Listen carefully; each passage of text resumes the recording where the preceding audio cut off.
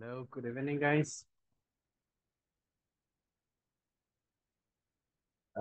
Can you hear me? Good evening, teacher. Yes. Hi. Okay, perfect. I'm truly sorry about the delay, guys, but in here it is like raining so hard, and it has been like showing a couple of issues with the internet and the electricity, but I hope we don't have any kind of inconvenience for the rest of the class. So just give me 1 second. I'm just reloading the information. All right, this is start over. Good evening, teacher. Hi, good evening. Walter. I Walter. Okay, perfect. My Peter is my. Uh, Welcome back, Mr. I fine. I fine. I read it. Okay. Man, that's great. That's great. Are you gonna go on vacation, guys? Do you have vacations this week? Already. You're on vacations already? Man, that's Yeah, excellent. the whole week. That's excellent. Yep, I know. Besides that, you're just gonna have one class tonight and then until next Monday. So vacations from this class also. Sounds cool. Yeah, man, it is cool.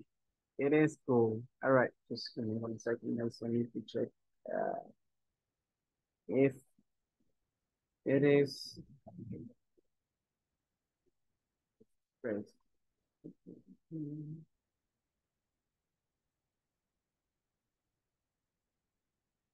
I don't know why it doesn't look like I'm recording. Give me 1 second.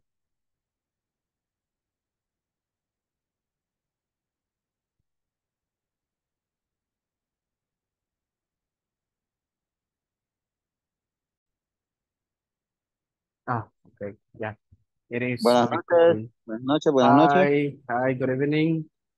Good evening. Okay. Ando trabajando. Bueno, voy para mi rumbo de trabajo. Ajá. Entonces, voy a estar solo con el audio porque tengo que Ah, manejar, pues. okay, no problem. Thank you for letting Ah, me know. más que It's ahorita se okay. me acaba de meter un animalito en el ojo manejando. No Oh, puedo ni ver. man. That sucks. Okay. No problem. No problem. Pero sí voy Okay, a estar. guys. Muchas gracias. Muy amable. Okay, perfect. All right, guys. So let's start over. Just give me 1 second. Está pasando. Okay, darling. Thank you for letting me know that. All right, guys. So let's start with the attendance list, and then we are going to start with the topic that we are going to be discussing tonight because today we have a lot of things to practice, guys. So let's start over. Let's say, darling Jasmine. Okay, darling will be as a listener, apparently. Yeah, she's working. David Rodolfo.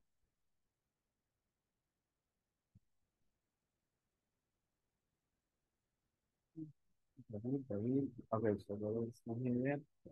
Dennis Adonai. Present. Okay, thank you. Fatima Daniela. Present. Okay, excellent. Gabriela Patricia.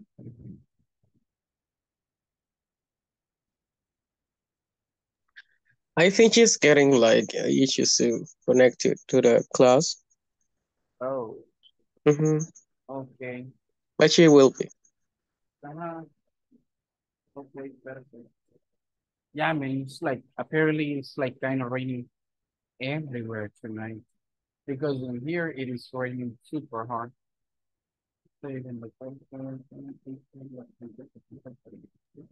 She's already here, by the way. Oh, okay, thank you. Okay, okay, perfect. So let's continue. So that is here. Herbert Vidal.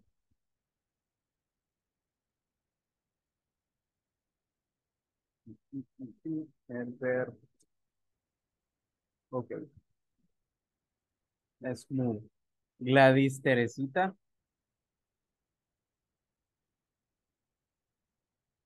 Is Gladys here? Okay, not here yet. José Roberto.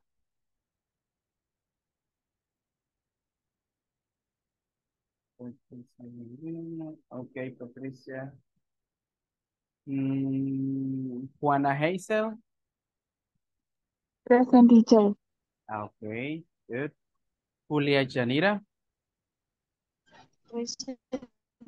Okay, very good. Kelly Marcela.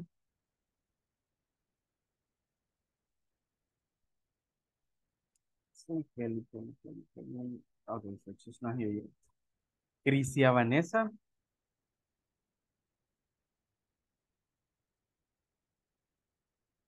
Okay, let me check. She hasn't gotten commentary yet. Manuel Jose. Okay, so he's on the way to his work. Present. Okay, thank you.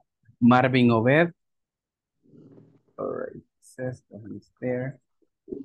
There's a listener. Hasta caliente, Mauricio. le siento el ojo. Uy, perdón.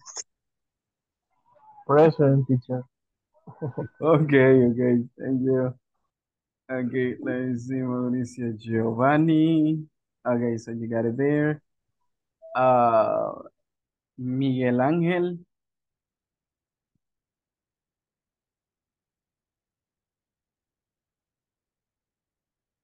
Okay, so Miguel probably is busy right now, but he's there. Moises Alberto. I'm here. Okay, perfect. Let me see, Natalie Andrea.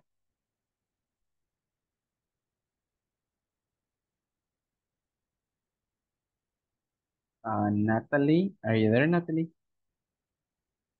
Okay, thank you, Natalie. Norma Maritza. Present, teacher. Good evening. Okay, good Nice to meet evening. you. You too. Okay, let me see, Ruth Noemi. Present, teacher. Okay, excellent. Tamara Lisette. Present. Okay, very good. Walter Antonio. Present, teacher. Okay, perfect. William Alexander. Present, teacher. Okay, very good. Okay, guys. So basically, we are going to start with the contents that we're going to be discussing tonight. If you remember last Friday, so we were doing a general feedback about the main topics that we were discussing during the week. So now what we're gonna be doing is just in order to start, we're gonna be checking the exercises, guys, the final exercises that we were doing. We're gonna keep that as a review, and then we are going to start with the unit number 2, that it's basically right what we're going to do right after that.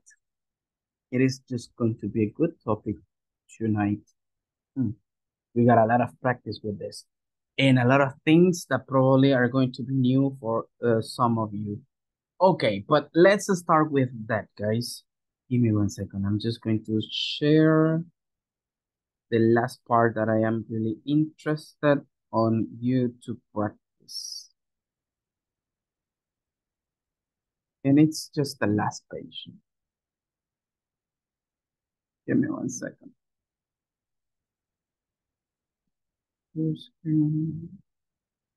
Okay.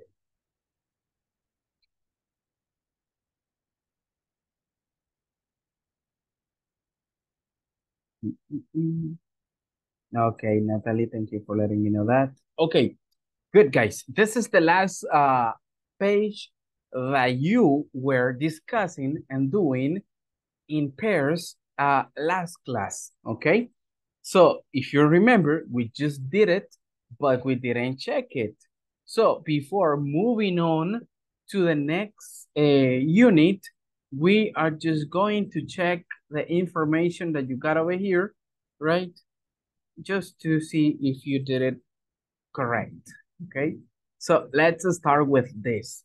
And I'm gonna start with the first one on my list over here. Tamara. Okay, Tamara.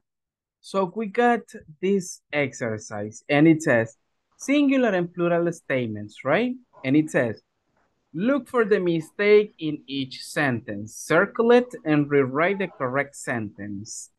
Okay, Tamara, what is the correct sentence for the sentence number 1? Sería, we are marketing managers. Let me see. So you're saying that it's like this. We are. Like this? Yes. Okay, very good. So basically, it's not we am, right? So that is not correct. No. Okay, very good. Thank you, Tamara. Let me see. Let me check another one. Mauricio, what's the second one? She isn't Margarita Marroquín. Okay, very good. So let's say she isn't. Oops.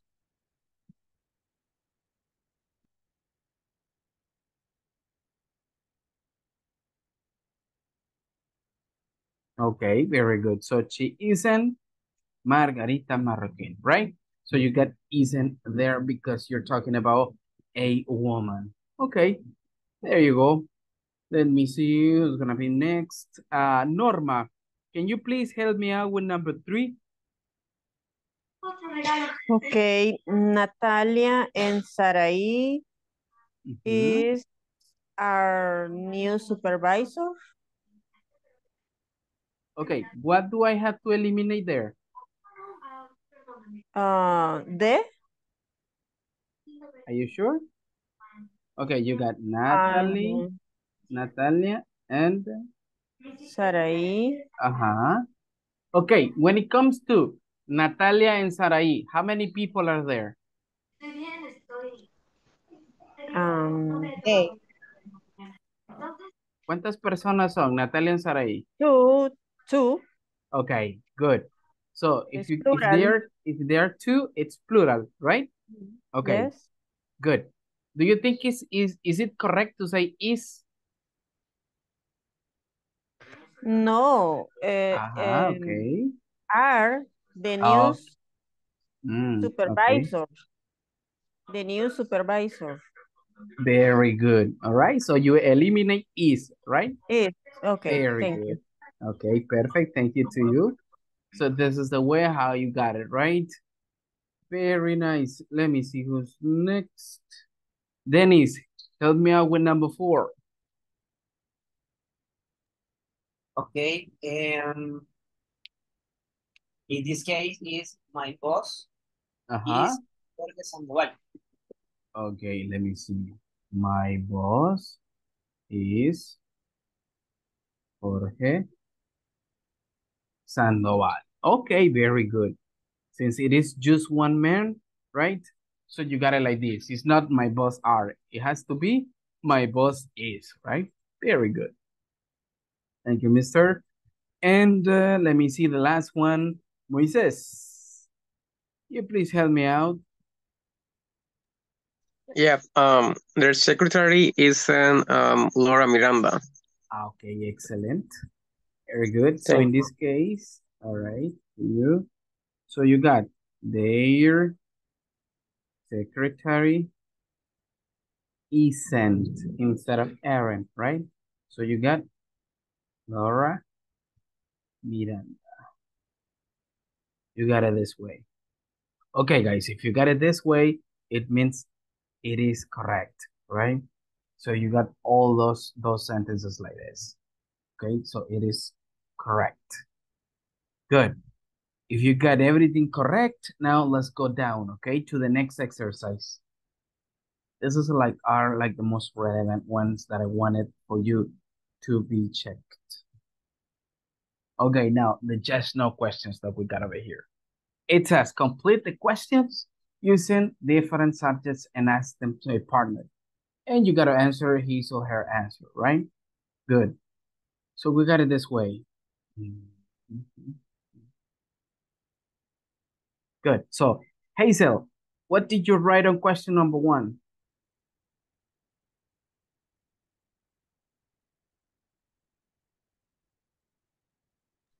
Hi, teacher.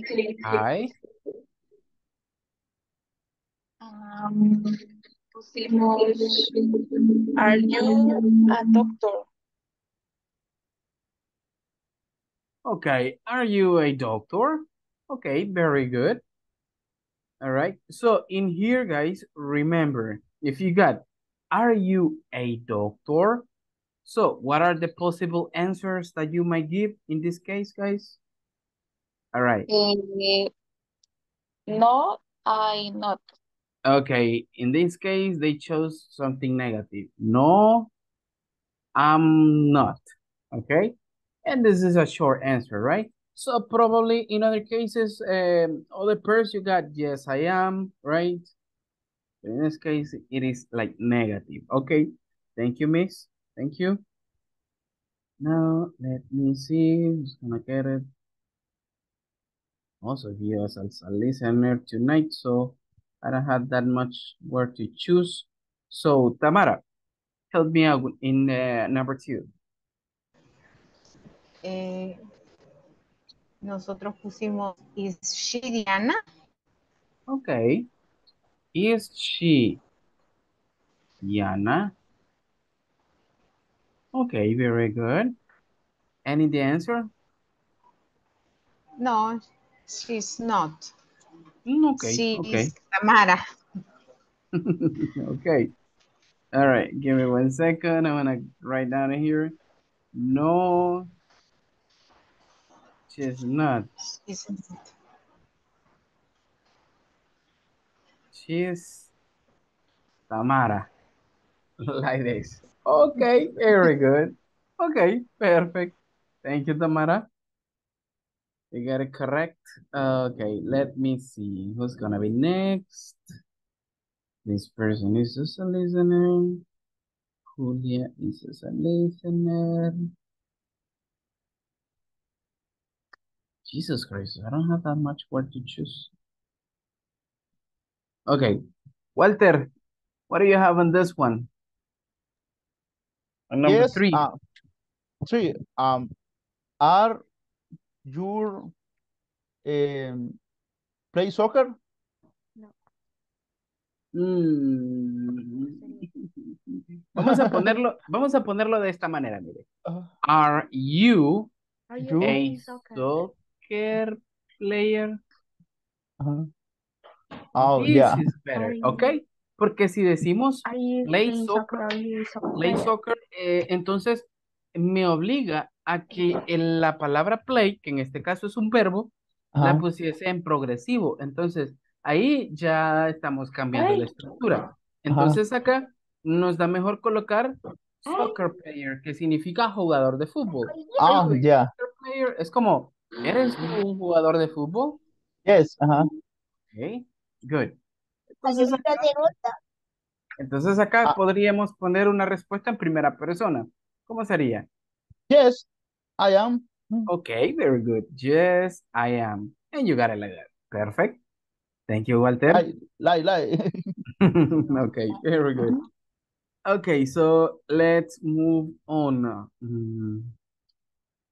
Norma, can you please help me out with number 4? Okay. Oh,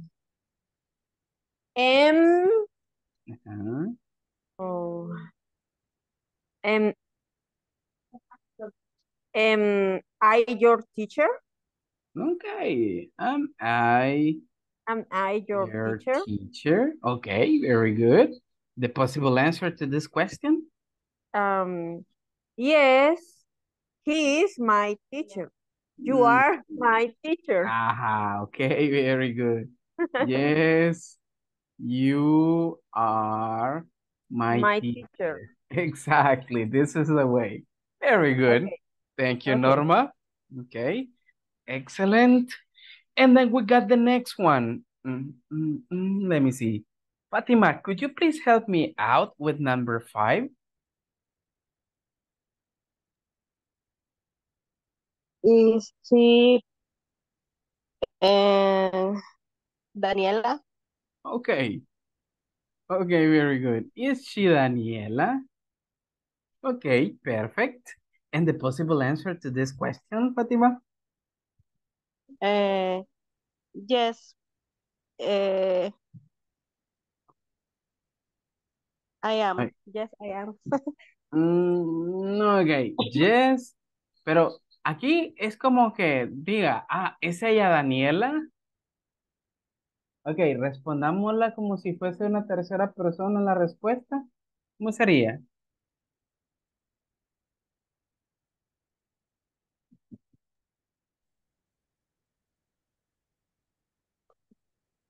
Yes, you are Va, Daniela. va, Fátima. Vamos a poner este contexto, ¿ok? Supongamos que yo la tengo enfrente a usted y le diga, hey, Fátima, ok, is she, y tengamos a alguien más enfrente, is she Daniela? ¿Qué me diría usted?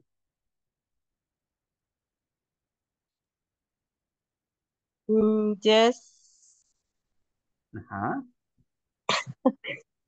La tenemos enfrente, ¿ok? Tenemos a una mujer enfrente de nosotros.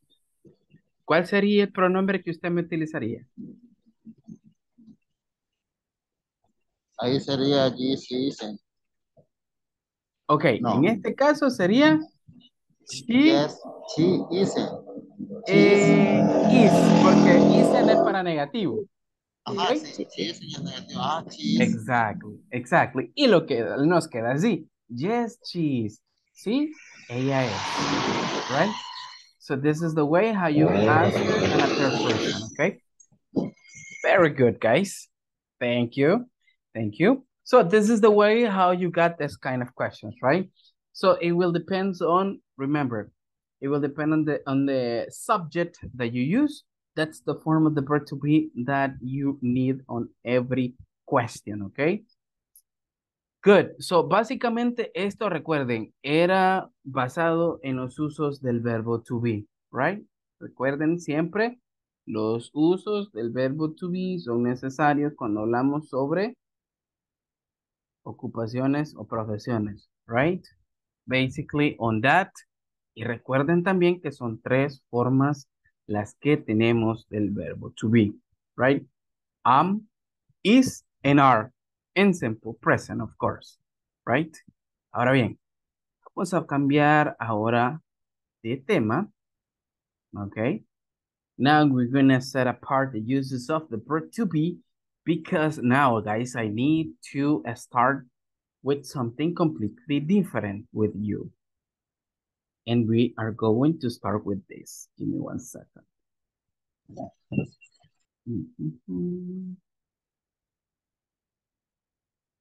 Give me 1 second. Oh yeah, this is the one. Okay, perfect. So we got this way.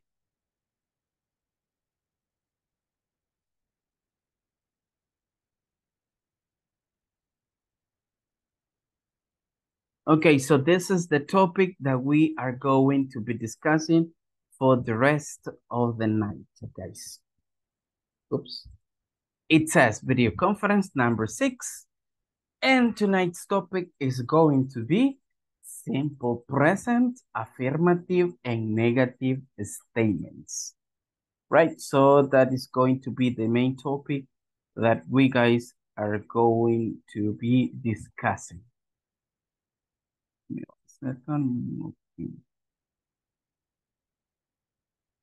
Okay, when it comes to the simple present in here, guys, basically we are changing the model of questions and sentences that we have been previously discussing. Give me 1 second, guys.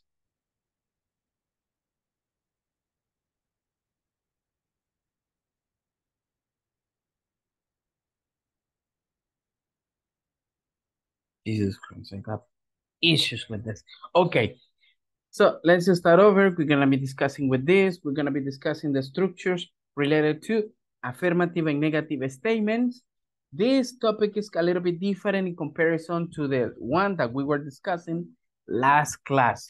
So what is the most relevant that we got on the class agenda? We got the review from the previous class. It's something that we just finished, right? With the question and the checking of the answers. Now we're gonna start with the simple present and affirmative statements. You guys are going to provide a series of examples just to check if you are understanding the topic. After that, we are going to start discussing the negative statements, okay? And after that, of course, you're gonna give me a couple of examples. And at the end, we are going to go, right, and work in the manual in a couple of activities that we got over there. And at the end, we're gonna check those exercises that you're gonna be doing in there. Okay, so let's start with something kind of interesting. Why interesting? Because in here, guys, we are going to need extra verbs. Aquí ya vamos a comenzar con uso de verbos que comúnmente nosotros utilizamos, right? Entonces aquí ya no utilizaremos el uso del verbo to be, sino más bien verbos adicionales que indican acción, right? So in here, I just bring a couple of them to you because we are going to need them in order to practice the structure that we are going to be discussing. The first verb that I bring to you guys, it's the verb keep. Keep. What is keep, guys?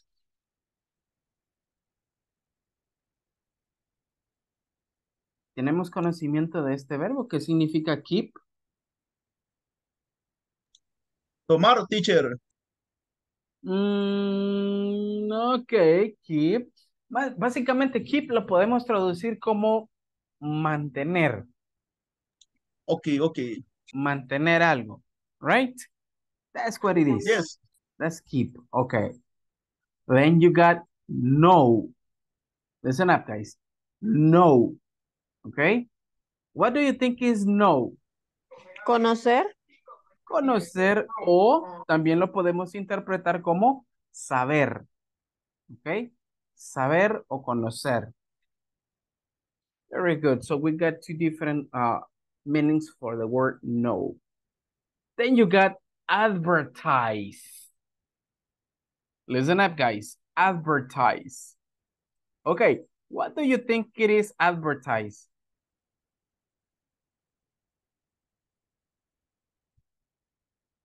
What do you think is that, guys? Advertise, it comes from the word that you can see on videos. Are those Advertencia. no. Para publicidad. Anunciar. Exactly. In this case, guys, basically advertise means anunciar algo, right? Viene de, este verbo viene de la palabra advertisement. El nombre o la palabra que podemos usar como nombre viene de esto, advertisement. ¿Qué significa? O bueno, hay una palabra más contractada, hay una sigla más contractada, que esta sí ustedes la han visto, supongo, cuando ven un video en alguna plataforma o red social, o como YouTube, por así decirlo, cuando están viendo un video y de repente les aparece un anuncio y les aparece así, ad. ¿Ok? Ad es el sinónimo, bueno, es como la forma corta de decir advertisement. Y con ese es la forma plural, right? Que en pocas palabras, advertisement significa anuncio, right? Y ad es lo mismo, anuncio. Okay? So it's basically the same thing. Okay. So then we got help. So everybody knows what the word help means, right? Ayuda o ayudar. Ayudar en este caso como verbo, right? Then we got do. What is do, guys? Hacer. Hacer, right? Very good. And then we have make. What is make?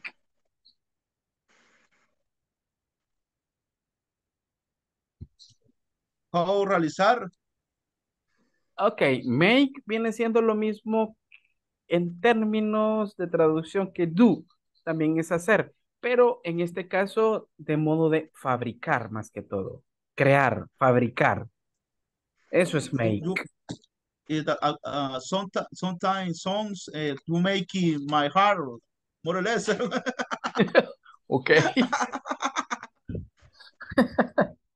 Yeah, man. Sometimes it makes you blows up your mind, right? Okay, there you go. So we got do, remember, hacer, es más que todo de una acción. Make es más que todo de algo abstracto, que significa en este caso fabricar, right? So then we got send. What is send? Enviar. Enviar, okay, very good. Then we got arrange. What do you think is arrange?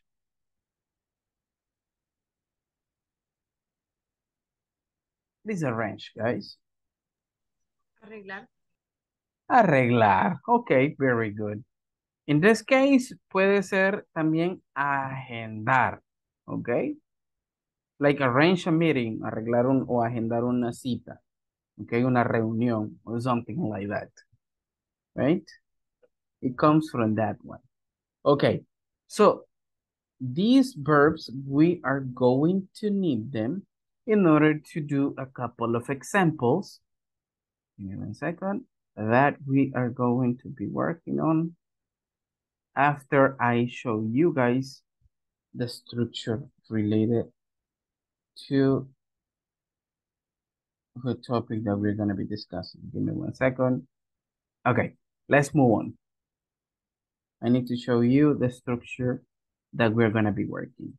And it says, a structure of simple present affirmative statements. Como en todo, esto es a base de reglas, ¿ok? Entonces acá yo les traigo una pequeña estructura gramatical que por lo general se tiende a seguir al momento de escribir oraciones afirmativas usando el simple present, ¿ok? So we got it this way. Check this out, guys. Y esta es la estructura que por lo general suele seguirse. Okay? So the first thing that you find out in there is the subject. Remember, guys, when it comes to the subject, it's basically when you talk about a pronoun or a proper noun. A pronoun like I, you, he, she, it, we, you, they, okay? And a proper noun is like when it comes to words like Crisia, Walter, Norma, right? Those are proper nouns. Then we got a main verb. What does a main verb mean? Main verb means verbo principal, el que indica la acción, right? And then we have a complement. What do we use the complement for? Basically, the complement is just to make the sentence more specific. It's just like that. It's just to make the sentence more specific. Okay, good. So let's see a couple of examples. Check this one out. Crisia, can you please help me out reading this example? I work is this company. Okay, thank you. I work in this company. If you see, ahí ya tenemos básicamente distribuidas las palabras para formar una oración positiva siguiendo la regla que tenemos ahí. I, que en este caso es el sujeto, right, the subject, el pronombre. Then you got the main verb, que en este caso es el que indica la acción. Tenemos el verbo work, right? And then you have a complement.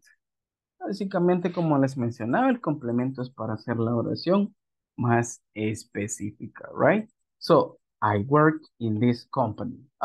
Trabajo en esta empresa, right? That's what it is. So, we have another example over here. Let me see. Patricia, could you please help me out reading this one? You play soccer? Okay, there you go. Thank you. You see, you play soccer. We follow the same pattern, right? Subject, main verb, and complement. Right, so we got another one over here. Let me see. Dennis?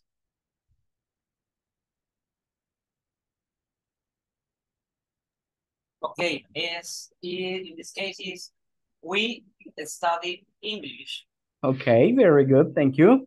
We study English, right? So in this case, this is like something plural, right? Nosotros estudiamos inglés. Ok, good. Acá nada más estamos viendo primera persona y plurales, ¿ok?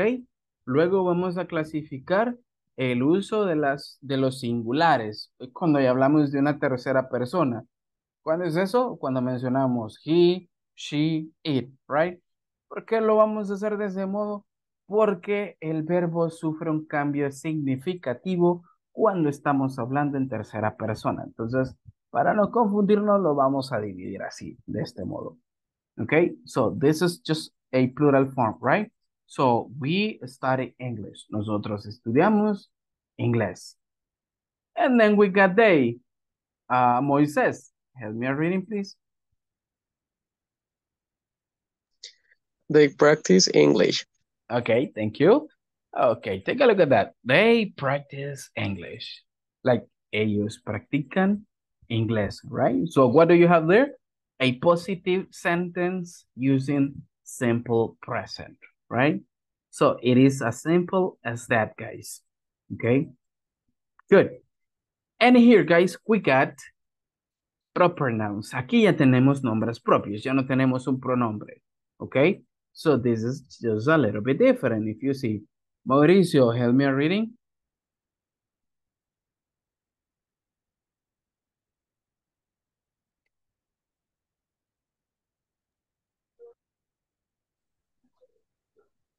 ¿Me escucha? Yeah. Mario and Raquel eat pizza. Okay, thank you, mister. So let's see, Mario and Raquel eat pizza. So in this case, we're talking about what? We're talking about something plural. Entonces acá ya estamos hablando sobre algo en plural. Okay? So we got it this way, guys. Good. So until here, guys, do you have any question? Hasta acá, ¿tenemos alguna pregunta, alguna duda sobre lo que estamos viendo? Something that might No. not be clear? Okay. Everything is okay, guys. Everything is clear.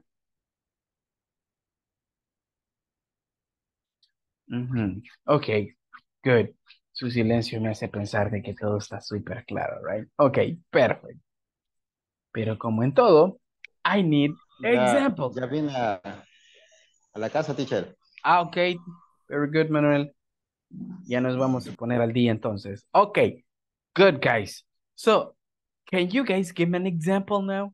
¿Podrían darme un ejemplo ustedes usando cualquier verbo de los que previamente les mencioné en la diapositiva anterior? ¿Podrían hacerme un ejemplo siguiendo esta estructura, por favor? Right? Something short, okay? Something short, not that complicated. When you finish, please let me know. Lo pueden hacer con una actividad que ustedes realicen todos los días, right? En su trabajo, en su casa, whatever. It's just a short example, guys. When you finish, let me know.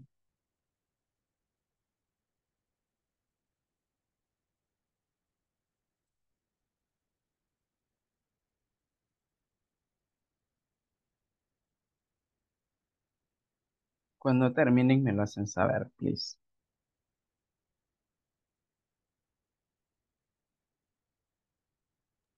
Excuse me, only one example? Right now, yeah, one example. Okay, okay. Yeah.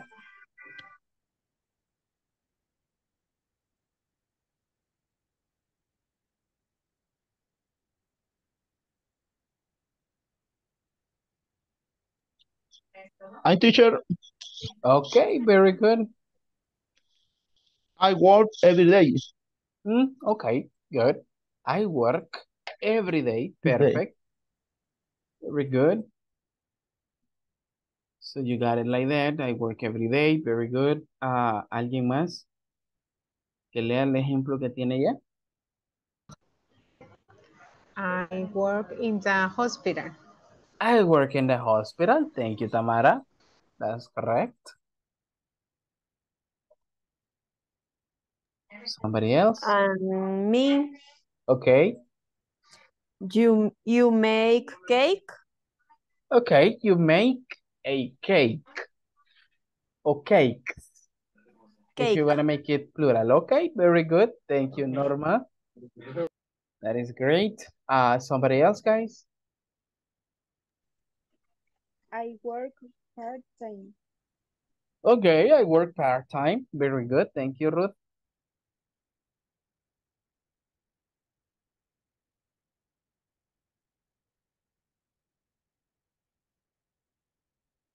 Somebody else, guys?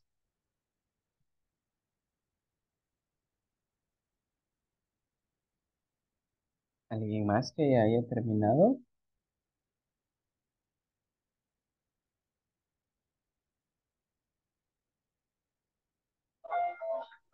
Me, Okay, read it. I attend customer all day. Okay, I attend customers all day. Attending customers like the most difficult part. Okay, very good. So, somebody else? ¿Alguien más que ya haya terminado?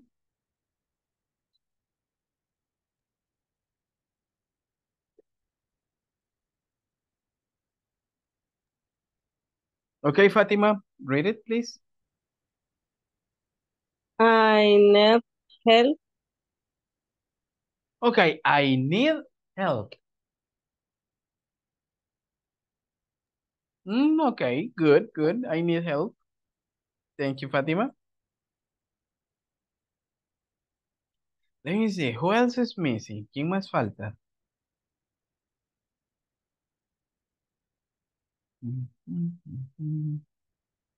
So you got a couple of here. Crisia? The kids play in the park. The kids play in the park.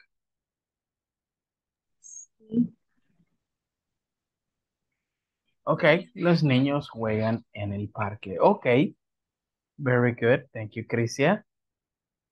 Let me see who else is missing. Hazel, did you do your example? Yes, teacher. Okay. I listen to music. I listen to music. Okay, very good. Thank you. Patricia, did you do your example?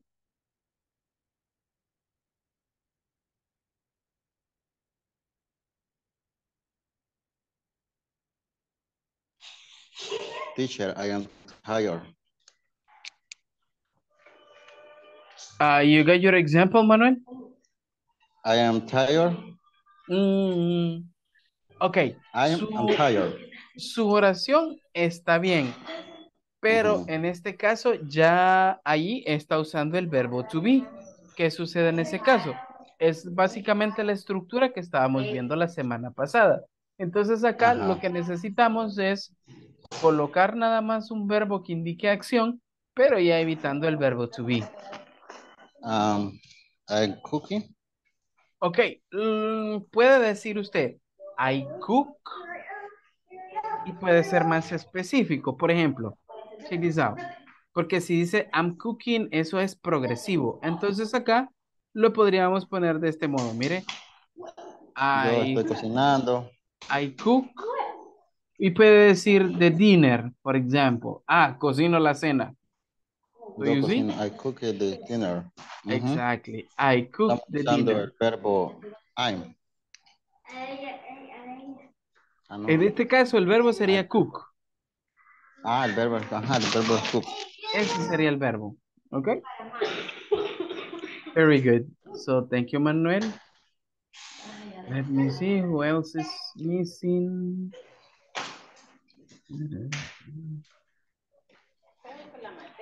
Dennis, did you give your example? Yes, teacher.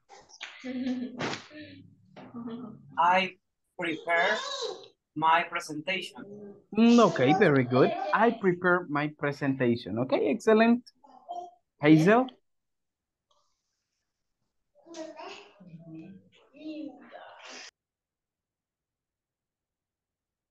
Are you there, Hazel? Ya lo dije, teacher. Ah, you got it? Ay, caramba, es lo que tienen las cámaras apagadas. I don't know what. No, ya me confundí quién es. Se me saltan las camaritas. Okay, good. There you go, guys. Who's missing, guys? ¿Quién me falta? Ay, es que hay bastantes con la cámara apagada y que están como oyentes. That's the issue. Vaya que ahora sí hay bastante trabajo y como ya vamos de vacaciones, dicen, y fin de mes, everything is like, overdone. Okay, but that's understandable. I will be less so stressed that way also. Okay, guys, listen. So remember in this case, recuerden, cuando creamos oraciones usando el simple present, ok, ya sea en primera persona, segunda persona usando you o usando un plural, recuerden, el verbo tiene que ir en forma original, o sea, forma base, ok. Otra cosa que quiero que recuerden, si estamos usando el simple present, no vamos a colocar el verbo to be. ¿Ok? Don't use the verb to be. ¿Por qué? Porque básicamente es la estructura que ya estuvimos viendo la semana pasada. Entonces aquí necesitamos verbos adicionales, right? So, que indiquen otro tipo de acción que no sea el verbo to be. Y tampoco colocar el verbo principal en ing, ¿ok? Ya ahí estamos cayendo en otra estructura que se llama presente progresivo, o sea, para acciones que estamos desarrollando en el instante que estamos hablando, right? Entonces acá la idea es mencionar actividades que comúnmente nosotros hacemos, por así decirlo, a diario, right? ¿Cuáles son esas cosas que ustedes por lo general hacen a diario? Amén. Wake up early, se levantan temprano. Yo puedo decir, what? I take a shower at 5 a.m. I go to work at 6 a.m. So you see, so those activities are the ones that you do every day. Entonces acá, para eso nos sirve esta estructura. Okay? So now let's try to move on this one. These ones, guys, are the ones that you got on the manual. Estas las tienen ahí en el manual. Okay? Good. So, Tamara, can you please help me out reading number 1?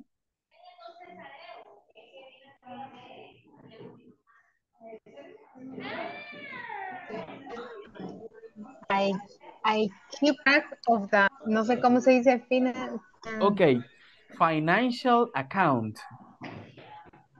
finance account.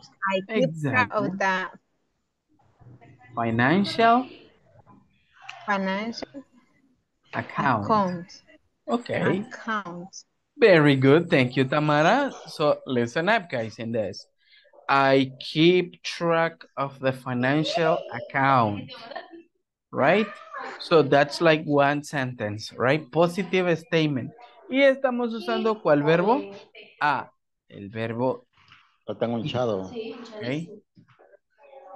The verb Ya era keep. que aquí se me había incrustado. Okay, there you Puta, go. qué animal, man. All right, guys. Now, the second one. That was funny. Okay, Mauricio, help me out. Help me It's out. funny. Oh my God. You know the Polish Policies? regulation. Policies? Policy. You know Yeah. the policies and regulations. Okay, there you go. Thank you, Mauricio. Check this out, guys. You know the policies and regulations. Tú sabes las políticas y regulaciones, right? Policies significan políticas, okay? In this case, policies. Y aquí es cuando estamos hablando de las regulaciones de una empresa, right? Políticas y regulaciones de una empresa. Las policies and regulations. Okay? Then we got the next one. Crisia. Read, please. We are, ¿cómo se pronunciaría esa palabra? Advertise. We advertise the company. Okay, very good. ¿Qué quiere decir eso? We advertise the company. What do you think is that, guys? Nosotros anunciamos la compañía. Okay, nosotros anunciamos la empresa o la compañía, right? That's what it is. Remember, the verb advertise means anunciar, right? That's what you got. Okay, very good. And then we got the next one, Moises. Hi. They help companies against financial loss. Okay, very good. So, what does this sentence, guys, mean? They help companies against financial loss. What do you think is that about? ¿Qué creen que quiere decir esa oración?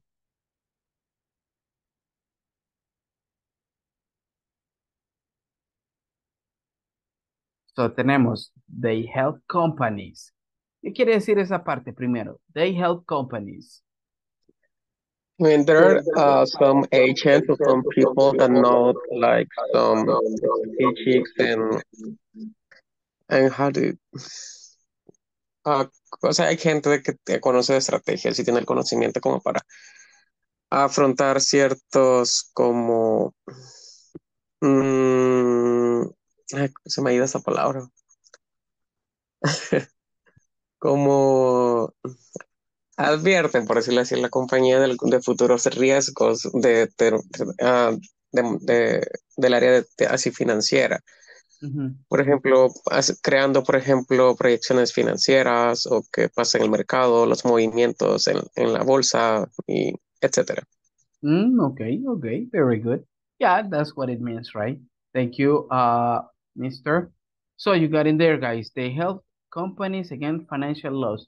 Financial loss significan pérdidas financieras, okay? Against financial loss, en contra de las pérdidas financieras. That's what it is, okay? All right, good. So as I said, this is just part of what you have, guys, there in the manual, okay? Y esto es parte de lo que tenemos ahí en el manual. Here you just say a little bit of what you got there. But in this case, remember, aquí básicamente lo que estamos viendo son las formas positivas de las oraciones, ¿ok? Como si tenemos acá subject, verb, y todo esto sería el complemento, ¿ok? Si se fijan, todas las oraciones llevan esa misma secuencia. Subject, verb, and all this complement. You see, got the same structure. Tienen la misma estructura, ¿ok? Good. Now, let's move, guys. Let's move. Now, it says, simple present, right? Affirmative statements, but in this case, using he, she, it, and singular nouns. Ahora ya vamos a entrar a algo un tanto diferente. ¿Y por qué un tanto diferente, guys? Porque necesito mostrarles este pequeño recuadro que tengo acá. Listen. Para los que, pues, de verdad quieren hablar de una manera que no cometamos tantos errores usando el presente simple, les recomiendo, guys, sí o sí, traten de memorizarse estas reglas. ¿Ok? Estas reglas son súper esenciales al momento de hablar usando el presente simple, especialmente en singulares. ¿Ok? En singular sentences. ¿Cuáles son esas reglas? Va, listen. Estas reglas son aplicadas cuando usamos he, she, it, and singular nouns, ¿ok? Va. The first spelling rule says that you use the S with most verbs. Básicamente la primera regla nos dice que debemos usar la S, listen, la S para la mayoría de verbos, ¿ok? Que usemos en singular, ¿ok? ¿Por qué la mayoría y no todos? Porque hay algunas excepciones, pero en la mayoría de verbos ustedes van a usar S al momento de hablar en tercera persona, ¿ok? So, tenemos un par de verbos ahí. Live, lives, ¿ok? Sit, sit. Stay, stays, ¿ok? If you see, guys, you use the S, ¿ok? Y eso de que agregan la S no significa que la palabra esté en plural, ¿ok? No está en plural. Simple y sencillamente es parte de la estructura, ¿ok? So, do you guys know all those verbs? ¿Conocemos esos verbos que tenemos en la primera ejemplo de reglas? Live, sit, and stay. So in this case, live, remember, vivir, right? Sit, sentarse. And stay, quedarse o permanecer. Okay? That's what it means. Quedarse o permanecer. Vamos a ver un par de ejemplos con estas. Ahora bien, ya viene acá un poco más complejo en cuanto a las reglas. Check this out, guys. Y dice, ending in consonant plus Y, change I to I, and add ES. Todo verbo. And I'm saying this in Spanish for you guys to understand better, okay? Todo verbo, listen, que termine en Y, pero antes de la Y va una consonante. Cuando usamos ese verbo en tercera persona, eliminamos la y la sustituimos por la I de puntito y agregamos ES. ¿Ok?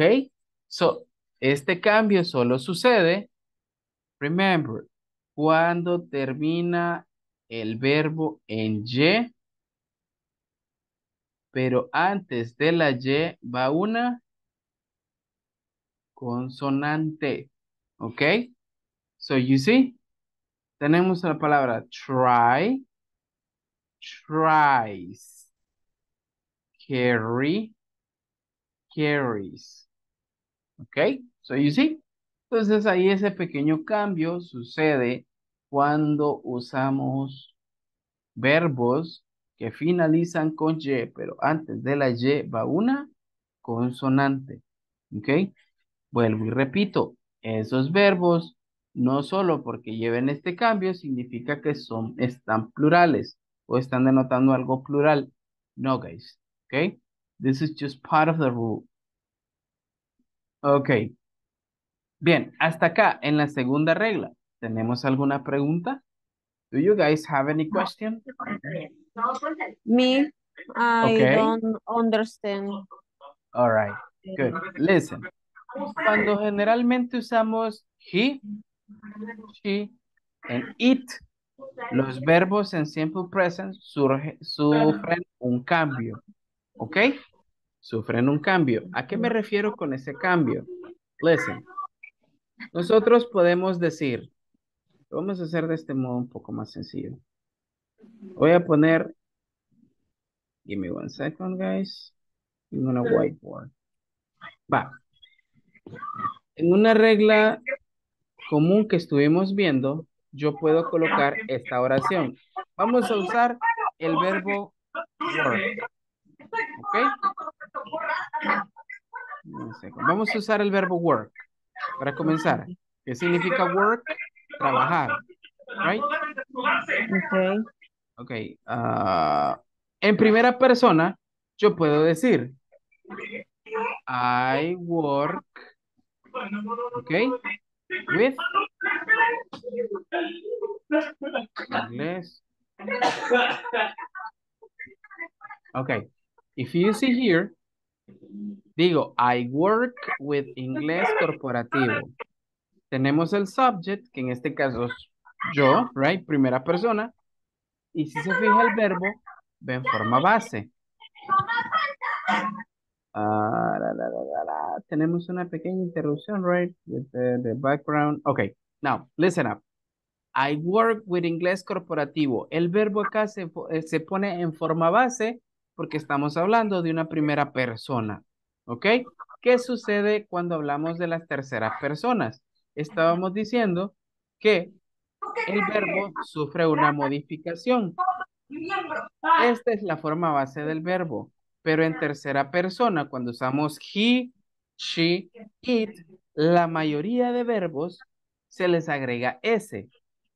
En el caso de work, tenemos works, se le agrega la S, ¿ok? En tercera persona. ¿Cómo así? Yo puedo decir, Norma, listen up, work in, y vamos a poner San Salvador. Norma trabaja en San Salvador. So, if you take a look in here, aquí ya estoy hablando de una palabra en singular, de una persona en singular, una sola, right? Entonces, cuando hablamos en singular, el verbo se tiene que modificar. La mayoría de verbos se les agrega S, como lo dije anteriormente, ¿ok? No significa que este verbo sea plural. Es parte de una regla que dice que cuando usamos terceras personas, se le agrega S al verbo, ¿ok? Good. Pero existen verbos que tienen excepciones, que no solamente se les va a agregar S, ¿ok? Existen verbos que se les agrega otro tipo de complemento. Vaya, en el caso de la regla que estábamos explicando, es una regla que comienza así. Consonant plus Y. ¿Qué quiere decir esto? La regla de la consonante más Y al final del verbo. Quiere decir que todo verbo, listen, todo verbo que termine en consonante más Y, se elimina la Y, eliminate Y, and add, and add I, ES. ¿Qué significa? Hacemos un cambio en este caso. Eliminamos la Y, colocamos I de puntito y agregamos ES. ¿Ok? Tal es el caso de study. Si se fijan en este verbo, study, que significa estudiar, termina en Y, ¿ok? Pero antes de la Y, ¿qué va? Va una consonante. Entonces, ¿qué sucede? cuando mencionamos terceras personas con este verbo en presente simple. A, deja de ser study como forma base y lo cambiamos a studies, like this. Eliminamos la Y y colocamos IES. ¿Ok? Entonces, en este caso, yo acá digo, Norma studies English every night. Ah, you see? Norma estudia inglés cada noche o todas las noches. ¿Ok? Si se fijan, por eso es que llevamos acá el verbo en IES. ¿Por qué? Porque es una regla que a mí me dice que todo verbo que termine en Y, pero antes de la Y va una consonante, eliminamos Y, colocamos I de puntito y agregamos ES. ¿Ok? Y tenemos otros verbos con la misma función. Claro está. Tenemos try. ¿Ok? Try. ¿Qué significa try? Significa intentar. ¿Ok? Try significa intentar. Por ejemplo, yo puedo decir, she tries to get, o vamos a poner otra cosa, buy. She tries to buy a car. Ella trata de comprar un carro. So you see, you got tries. Y ya no lo ponemos en forma base. ¿Ok?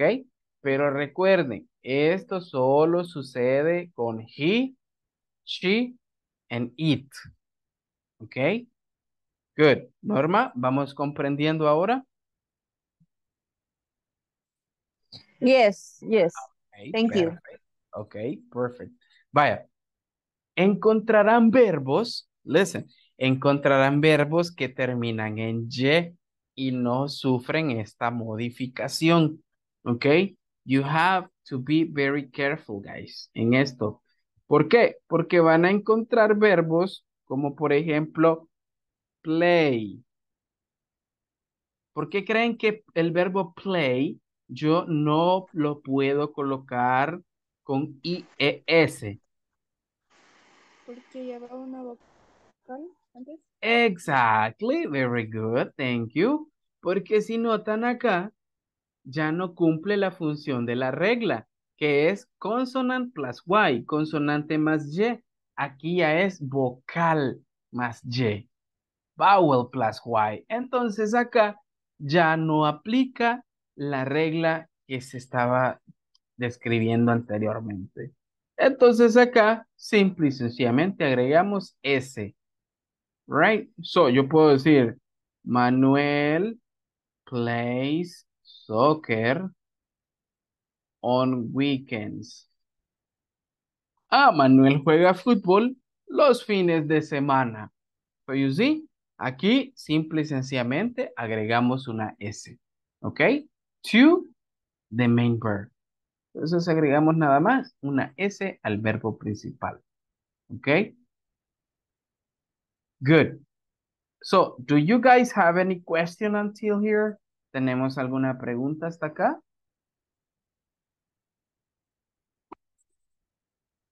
¿Algo que no comprendamos del todo?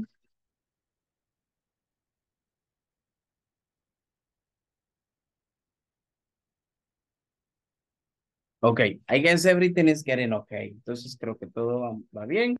So, I am going to stop sharing this because I need to continue with the presentation. Ok, good. So, básicamente tenemos las primeras dos reglas que ya hemos visto y luego tenemos otra bastante especial. Listen. Every verb, guys. Todo verbo que termine. Listen. Todo verbo que termine. And I'm just going to annotate this to you guys. Todo verbo que termine en S Bueno, en este caso sería doble S. Doble S, Z, CH o X. ¿Ok? Inclusive le podemos agregar O, se les agrega ES al verbo. Tenemos el caso del verbo miss. ¿Qué significa miss?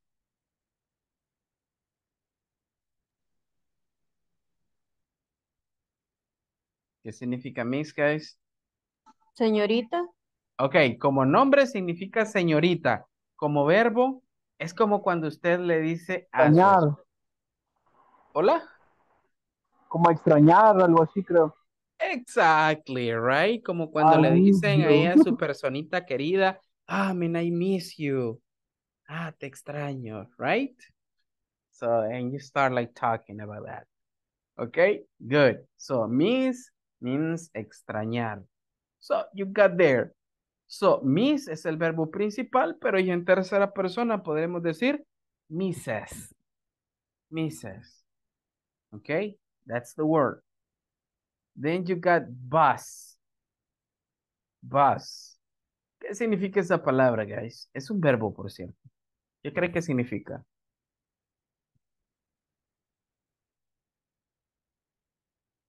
Es una palabra muy poco usada, pero significa zumbar. Okay? That's the meaning of that verb. Zumbar. Okay? That's the meaning of that one. Then you got catch. Si se fijan, la palabra catch termina en CH. Okay? So, what do you got on third person? Catches. Catches. ¿Qué significa catch? Catch means atrapar o agarrar, right? That's the meaning of the word catch.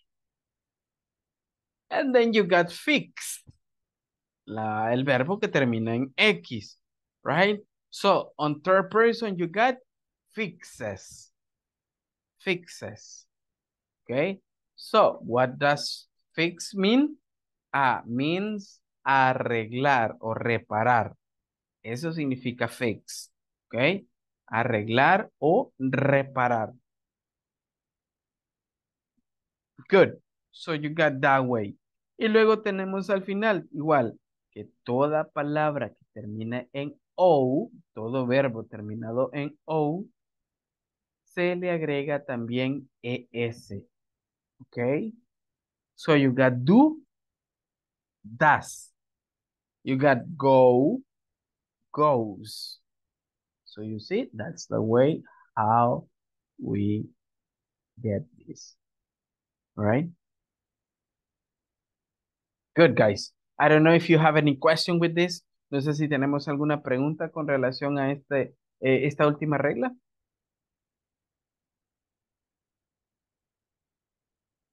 Recuerden, tienen que tener esas terminaciones, los verbos, para agregar ES en singular. Okay? Good, but I want to know, is everything clear? ¿Va todo claro?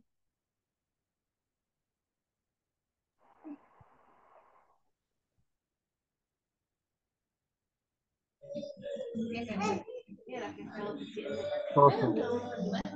Okay, good.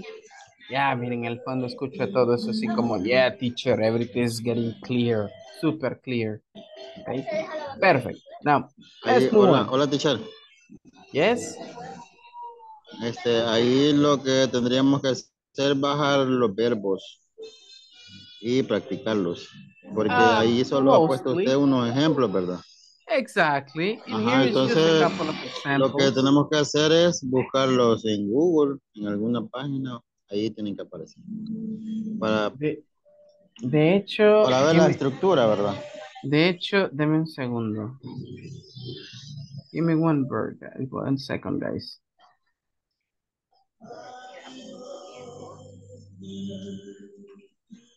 Voy a compartir con ustedes algo.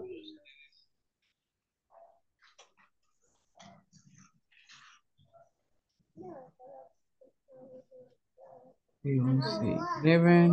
Okay, that's one. Al grupo de WhatsApp he enviado una lista, listen, una lista de verbos, que esos verbos son considerados los más difíciles de aprender, ¿ok? Estos se les conoce como verbos irregulares. En esa lista inclusive les va la pronunciación de los verbos, ¿ok? Y la traducción en español. Esos verbos son como los más complicados de poder aprender porque por lo general suelen cambiar en sus tres formas. En forma base, pasado y pasado participio. Más adelante van a ir descubriendo cómo funciona cada una de esas estructuras dentro de oraciones, ¿ok? So, pero es importante que vayan conociendo esos verbos, right? It is really essential for you guys. Yeah, como dice Moisés, son los más difíciles, right? Yeah, they are super complicated sometimes. Okay, now let's move on, guys. Okay, so we got a couple of examples over here. So let's just start with this. So take a look at this one. It says, she plays soccer, right? So in this case, you're applying the uses of the third person, okay? Now the second one, Crisia.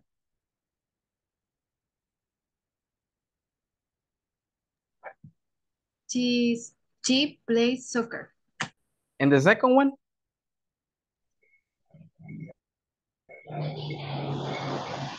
He watches TV at night. Okay, he watches TV at night. Okay, very good. Watches TV at night. Okay, ¿qué queremos decir ahí? He watches TV at night. Él ve Él está viendo la televisión. TV en la noche. Exactly, él ve televisión en las noches, right? Very good. So let's move. Manuel, read the example. María misses her mother. Okay, very good. So you got it like that, right? María misses her mother. Ah, María extraña su mamá. All right, so we got another one over here. Let me see. Walter? The last one. Ulysses, Uh-huh. Ulysses goes to the school every day. Okay, thank you, mister. Ulises goes to school every day, right? Perfect. And we got the next one over here. So, let me see. Ruth, help me reading. The accident is horrible. Horrible. Horrible. It makes me cry. It makes me cry. Okay, very good. So, en este caso acá, estamos usando it como sujeto, right? So, that's why we got makes. Very good, guys. So, you got those examples. Try to copy them up, please. And when you finish, let me know, okay? Cuando hayan terminado de copiarlos, me lo hacen saber.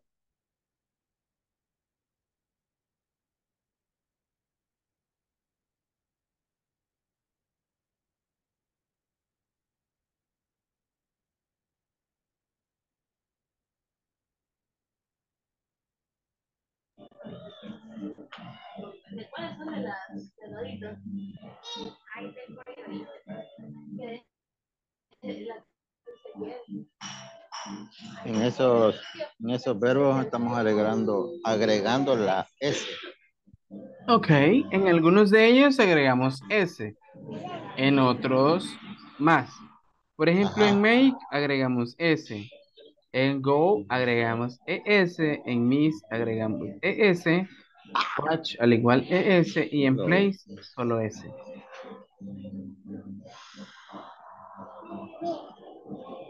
Go es ir. That's correct.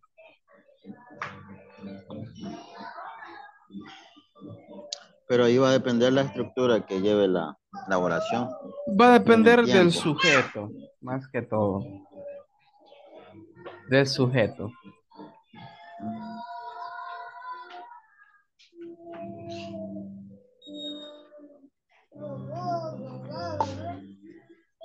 All right, guys, let me know when you finish writing, okay? Me haces saber cuando terminen de notar. Were you about to say something, Manuel? I'm finished. Perfect. ING. Ok, con el ING, Hola. Manuel, ya es otra estructura. Ok, thank you, guys. Con el ING ya es una estructura muy diferente. A esa estructura con el ING se le conoce Ajá, pero- como presente progresivo. ¿Cómo así? Por ejemplo, si yo digo, he watches TV at night, él ve televisión en la noche. Entonces, en presente progresivo puede decir, he is watching TV. Él está viendo televisión. Right? So you see, entonces, pero esta estructura la vamos a ver más adelante. Exactly. Esta estructura la vamos a ver más adelante en la que usamos el verbo to be y el verbo principal con ing. So this is the way. Okay, let's continue. So you got third person examples. Check this out, guys. This is taken from the manual, okay? Tamara, help me reading number 1.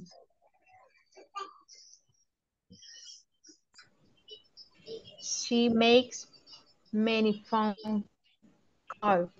Okay, very good. She makes many phone calls. Ella hace muchas llamadas. Okay, very good. Hazel, read the second one.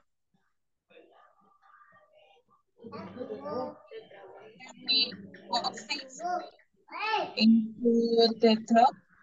Okay, he carries boxes into the truck. Very good. What is boxes, guys?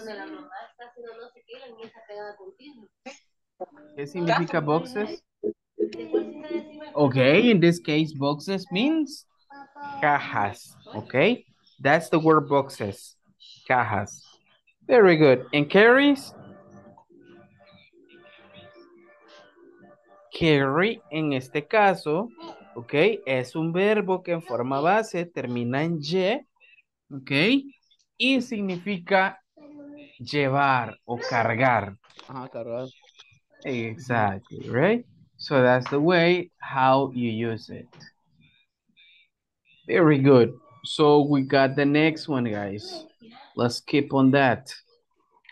Ruth, help me reading the next one. Send report to other companies.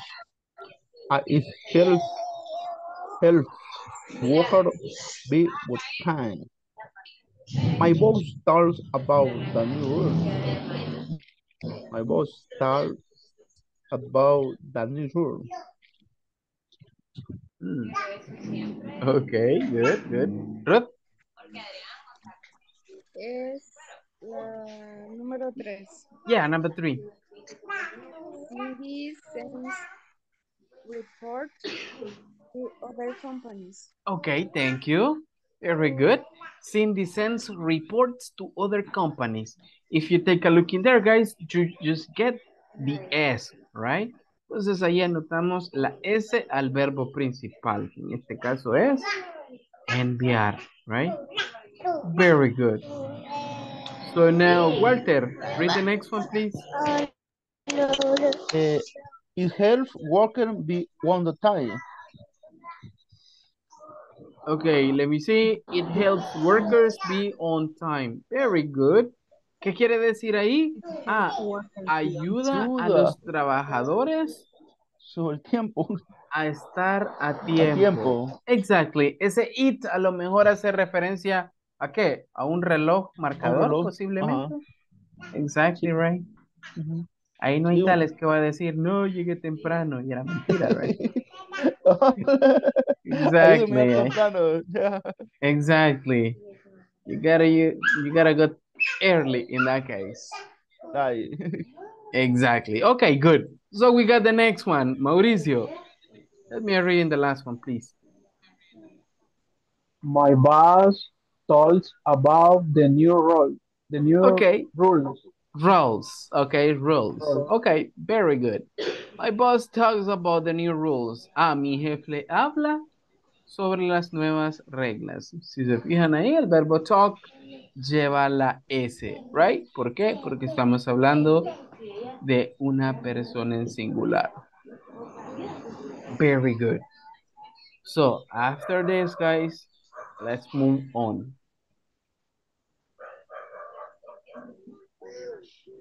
Ahora bien, so we were discussing the positive statements. Now, guys, let's jump into negative statements. Ahora bien, vamos a pasar a las formas negativas.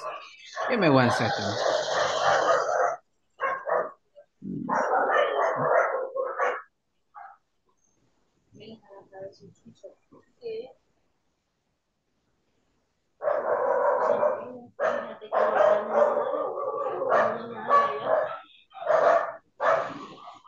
Okay, so one of your classmates got issues with the internet. Okay, good. So, let's move on. Vaya, en negativos, aquí sí ya agregamos algo adicional, guys. Listen, aquí sí quiero que prestemos un poquito de atención porque si no, se me pueden confundir. Listen, cuando tenemos una oración en negativo, agregamos algo que se le conoce como verbo auxiliar. ¿Ok? Verbo auxiliar. Y en este caso, el verbo comúnmente utilizado como auxiliar es nada más, nada menos que el verbo do. ¿Ok? Do. Pero en este caso, no se confundan, a pesar de que signifique hacer, como verbo auxiliar no tiene significado. En este caso, no tiene traducción. ¿Ok? El verbo do como auxiliar no tiene traducción. Siempre recuerden eso. ¿Ok? So, let's move on. Y aquí tenemos la pequeña regla, ¿ok? Para crear oraciones negativas. So, you got a subject, como en todo, tenemos un sujeto. Y luego tenemos el verbo auxiliar, do. ¿Ok? Justo después del sujeto. ¿Ok? Y luego tenemos la palabra not. Entonces, ¿qué juntas tenemos? Do not, ¿ok? O, si lo prefieren, de manera contractado, ¿ok? Uniendo do y not, tenemos don't. Don't, que es lo mismo, right? Es básicamente lo mismo. All right, plus main verb, más el verbo principal, right? Plus complement, más el complemento. Ok, good. So veámoslo en contexto.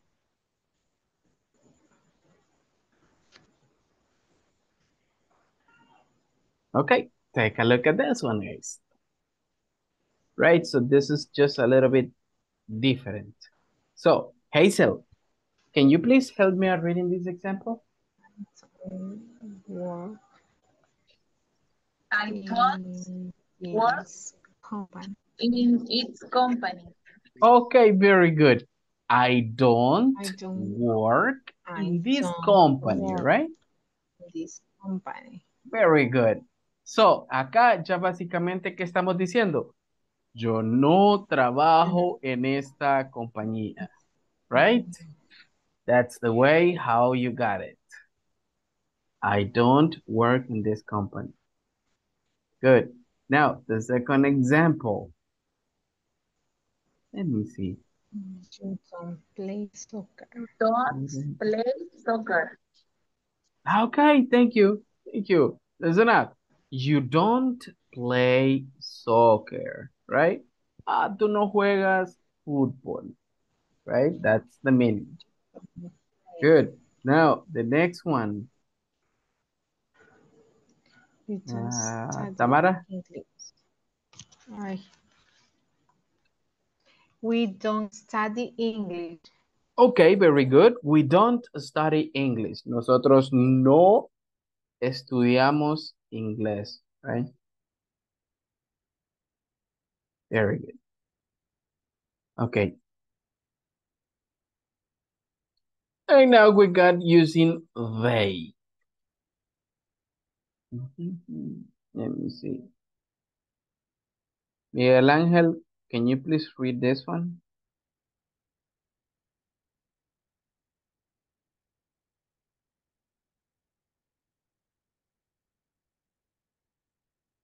Okay, so he is not there apparently. Manuel, help me a reading, please.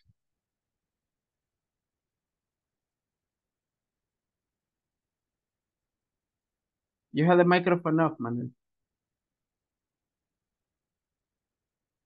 Ok, se me olvida esa cosa. No problem. Voy a leer la tercera.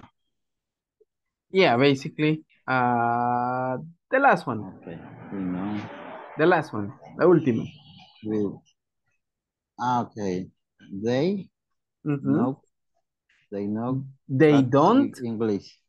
They don't. They don't practice. Okay. They don't. Exactly. They They don't don't practice English. Okay, very good. So, ¿qué estamos diciendo ahí? Ellos no practican inglés, right? So that's the way how you got it. Entonces recuerde que cuando vean una palabra, la palabra do más el not, se puede contractar, le podemos poner como don't. All right? And also, listen up. Right? And also you may get it like this, right? And don't get confused with the uses of third person. Okay, very good. So we got, let me see, just a couple of more examples just before we go to the manual.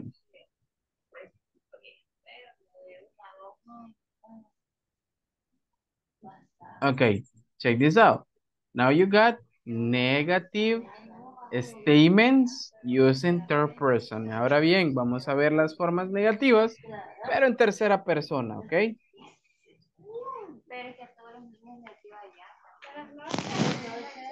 Ok.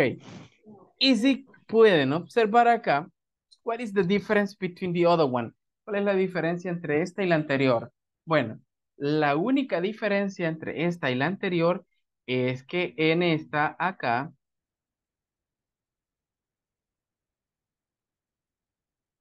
listen up. Let me see.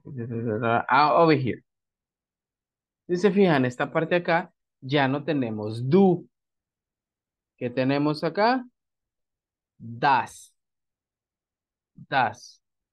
Ok. That's the simple present form. Okay. Listen up on this kind of things.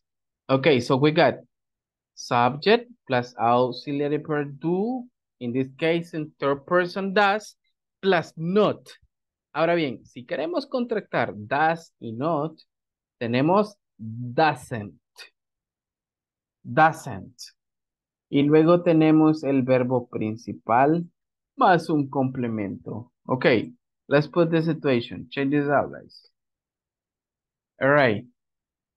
You got that sentence. Help me a reading. Let me see. Manuel, ayúdame a leer. He doesn't work in this company. Okay, very good. He doesn't work in this company. Él no trabaja en esta compañía. Right? So that's the way how you got it here. Crisia. She does play soccer. She doesn't. Listen, doesn't. She doesn't. Okay, very good. Yeah. Play soccer. Okay, excellent. She doesn't play soccer, right? It's like ella no juega fútbol. She doesn't play soccer. Okay, that's what it means. Okay, so let's move. Let me see. Alberto.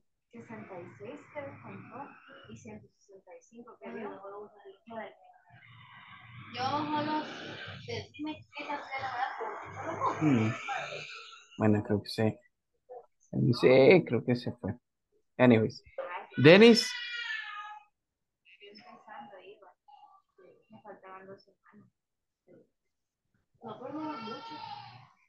Dennis, are you there? Yes, teacher. Okay, good. Help me out reading the next example.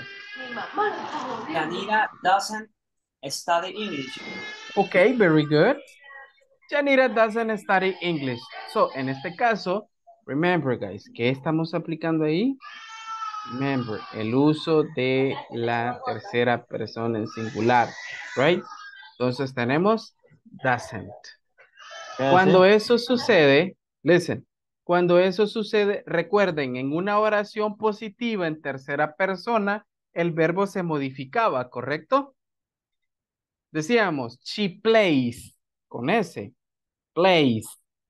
Pero si notan acá, y el verbo play, ¿cómo va? El verbo play va en forma base, ya no le estamos agregando S, ¿ok? Al verbo study ya no le estamos agregando IES. ¿Por qué? Why not, guys? Tenemos la auxiliar doesn't.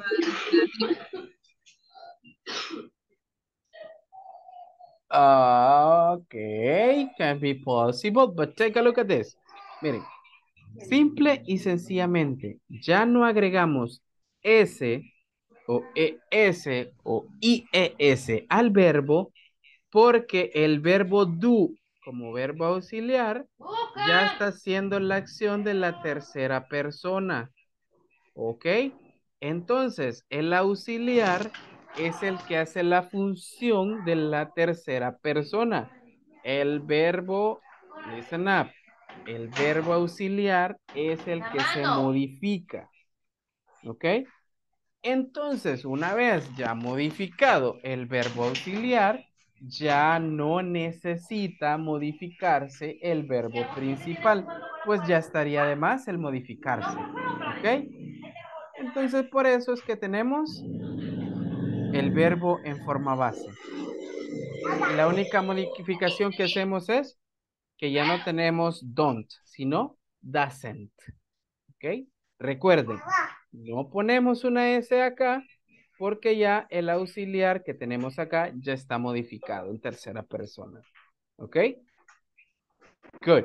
So basically, that's the reason why we don't use the S in the verb, in negative sentence. ¿Esto en qué momento lo usamos? Para preguntas y para negativos. El auxiliar solo lo ocuparemos en preguntas y oraciones negativas. En oraciones afirmativas no necesitamos auxiliar. ¿Ok? Mantengan eso presente. ¿Ok? Good. So, let's continue.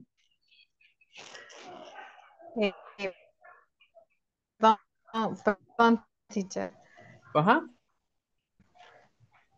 O sea, cuando ocupemos el don't o doesn't, sin modificar el verbo, únicamente en oraciones negativas y en preguntas. Correcto. En oraciones positivas cuando no llevamos. modificamos el verbo, Ajá. ok, cuando modificamos el verbo va a ser únicamente en oraciones positivas. Correcto, correcto. Y recuerde que el verbo solo se modifica con tercera persona, cuando llevamos he, she, and it, o un nombre propio. ¿Ok? Ya. Ok, gracias. That's the way. Vale. Lo vamos a poner en este contexto, miren. Tengo una oración positiva y yo puedo poner Tamara, listen up, likes the English class. Tamara likes the English class. Si ven el verbo like, le he agregado una S. ¿Ok? Ahora bien, hagamos esta oración negativa. ¿Cómo sería? Tamara. Después de Tamara, ¿qué vamos a colocar? Doesn't. Doesn't. Exactly. Doesn't Like. like. the English class. Exactly. The Class. English class. Si se fijan acá, ya llevo doesn't, pero ya el verbo ya no le agregó ese. Right? Ya no le agregó ese. Ahora bien, en una pregunta, esta estructura no la hemos visto, así que es válido si tienen dudas. Así que más adelante vamos a ver esta. Digo yo, en una yes no question. Does Tamara like the English class?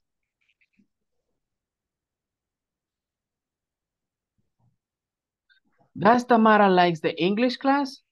¿A Tamara le gusta la clase de inglés? Right? Esa es una yes no question. Si se fijan, llevo el auxiliar y el verbo en modo base. Entonces la respuesta, si es positiva, me pueden decir yes, she does. Sí, a ella le gusta. Si es negativa, no, she doesn't. Ok, pero esto lo vamos a ver más adelante. Ok, acá solo les estoy mostrando que en preguntas y en negativos se usa auxiliar, pero en un positivo, you don't use it. Ok, perfect. Any question, guys, with this? ¿Alguna pregunta con esto?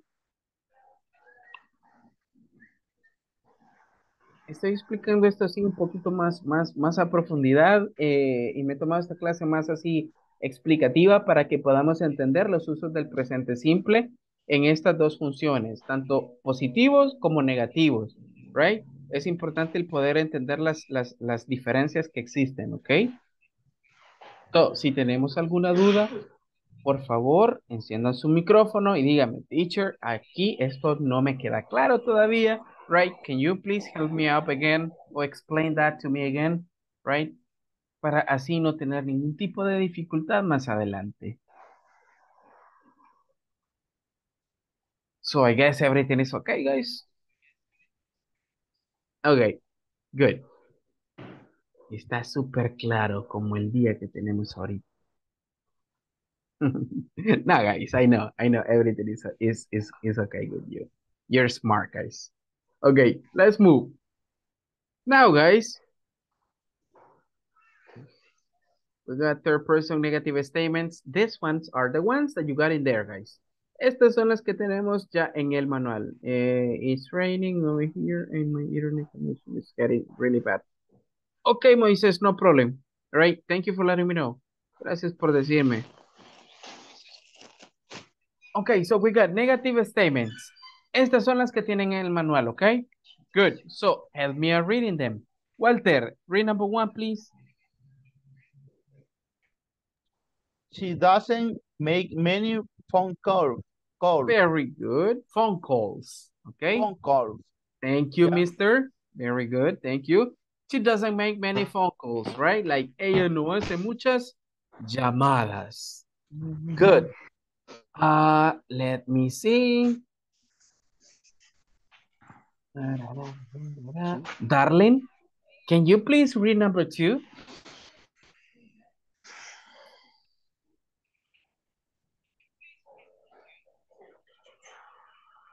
Darling, are you there? Okay, I think she is busy. Solicitud. Okay, so Manuel wants to participate. Manuel, help me reading the second.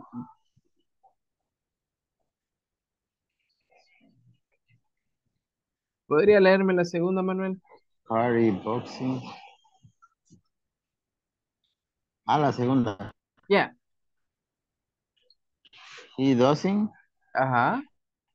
He doesn't carry boxer into the truck. Into the truck. Okay, thank you, Manuel. Okay, very good. So, he doesn't carry boxes into the truck.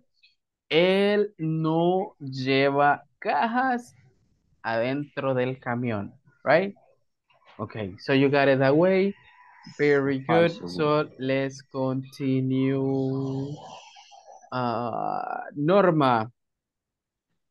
Rule number 3, Norma, please. Okay. Ay. Cindy doesn't send reports to other companies. Okay, very good. Thank you. Perfect. All right, let me see. Hazel. Now, read number 4, please. I doesn't help work be to time. On time.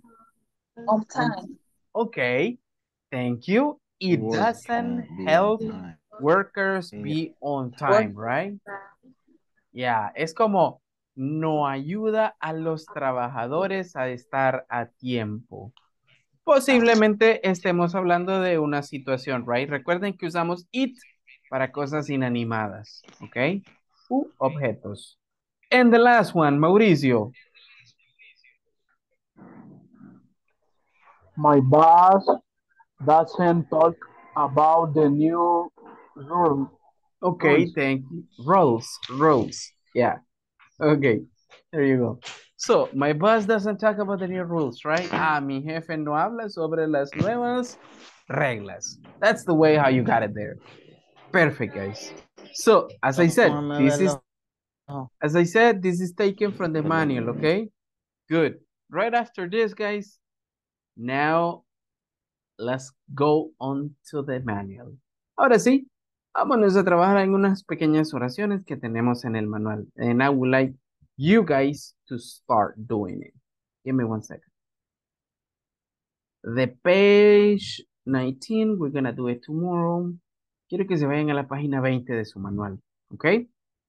Go to the page 20, guys, on your manuals. Specifically to this page. Give me 1 second, I'm gonna keep on this. Specifically to this page. Esta parte es la que hemos estado leyendo, all right? So we're not gonna pay attention to this one, pero sí quiero que nos vayamos acá. Y dice, listen, guys. Unscramble the sentences with the words provided using the simple present. ¿Ok? ¿Qué vamos a hacer acá? Lo que vamos a hacer es ordenar. ¿Ok? Estas palabras que están desordenadas, over here, ¿ok? Las vamos a hacer de modo adecuado. Vamos a comenzar con la primera. Dice, keep they companies track financial accounts of y luego en paréntesis 2. Quiere decir que va 2 veces esta palabra, ¿ok? Good. Ahora bien, les voy a ayudar con la primera. ¿Cómo es la primera? A ver. ¿Qué debería ir primero? De acuerdo a la regla que yo les compartí en la presentación. ¿Qué va primero? El sujeto. Subject. ¿Y cuál es el subject? Perfect. They. Luego del subject, ¿qué va?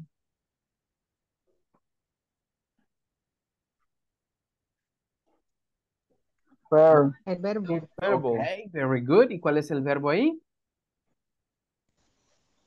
Keep. Exactly. Keep. Ok. Y luego va el complemento, right? Entonces acá yo podría poner track of the. No al de. Vamos a ponerlo así. Of financial. Oops.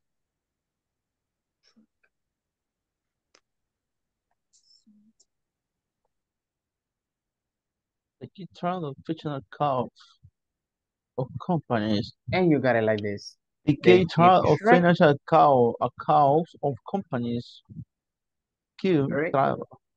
All right, so you got it this way. Look, they keep track of financial account of companies. Right? Ellos mantienen un seguimiento de las cuentas financieras de la empresa. So you see, you got it this way. Good. Ahora bien, we're gonna do that, guys. I think on pairs. Ahora bien, quiero que vayamos a hacer esto. Listen. Creo que para que lo hagamos de mejor manera lo vamos a hacer en parejitas. Ahora bien, listen. Quiero que me terminen esta parte. Esto lo vamos a hacer mañana. Y esta, sí, con esa parte, porque esta la vamos a terminar mañana. We're gonna do this tomorrow. Yeah, only this one. Okay? Only this one. I'm gonna stop sharing this. And I want you to help me out comparing that one, guys, between you.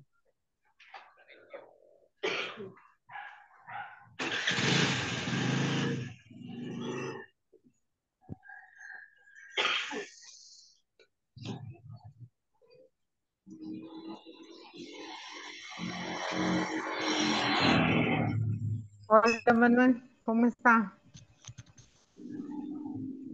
Hola,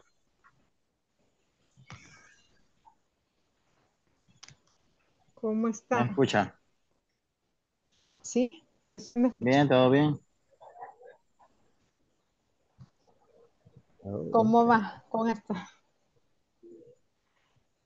Bien, todo bien. Hay que attention.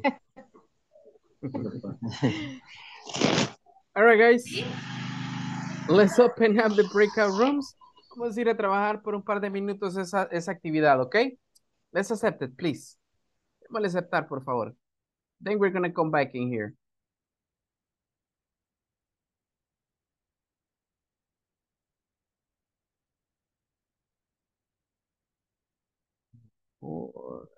A mí no me parece la... Ah, ya. Ya estoy. Okay, okay. 3 and Julia. Go ahead.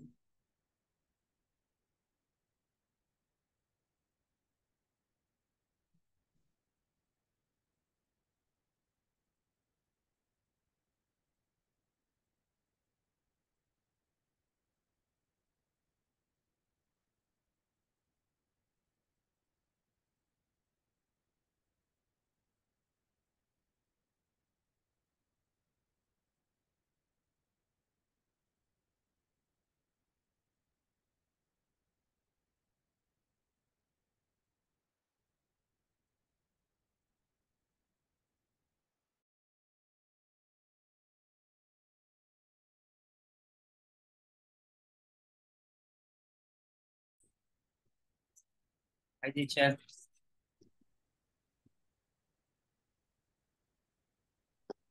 I can hear you. Oh my God, I was speaking to myself. Envié como a 5 personas para acá. ¿Qué pasó? What happened? Orlin no se conectó. David está en línea. Están como oyentes, entonces. Bueno, anyways. Okay, teacher. Okay, no problem. I know you can do it. You both are going to do it perfectly with no issues. Yeah. Hazel dice que las va a hacer todas y usted que solo la corrija. Yes. I agree with you, teacher. Okay, yeah, I mean, gotta be that way. Ya escuchaste el teacher. Yes, yes, yes. Póngale presión ahí. Sí. Okay, good. Let's try to finish that, guys, okay? We're gonna have just like 4 minutes to finish, okay? Okay. Nice, nice. Don't on internet, the company advertise. We don't advertise the company on internet, creo. Es que no tengo el manual. Además que se está actualizando también la computadora. Hi, teacher. Hi.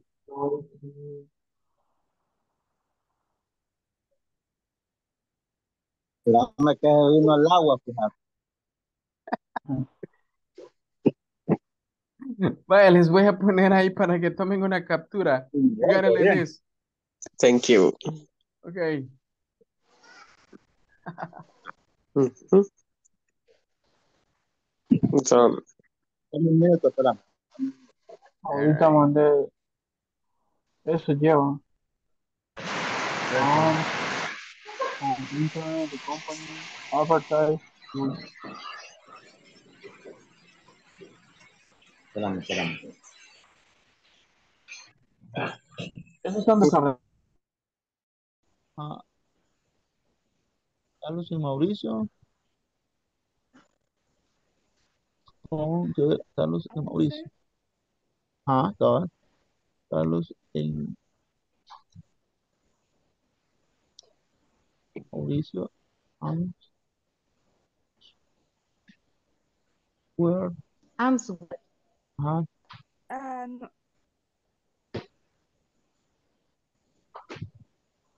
No. Where? Phone in the reception van.